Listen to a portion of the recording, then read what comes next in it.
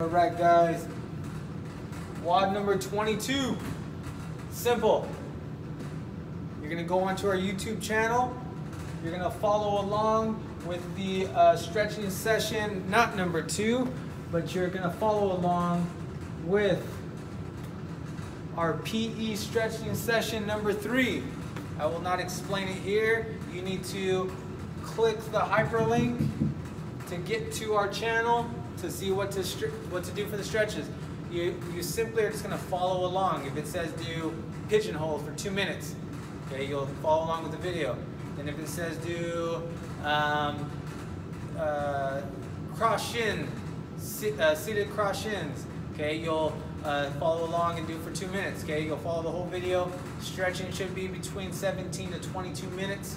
Okay, but this is going to be a hyperlink to the video. Follow it.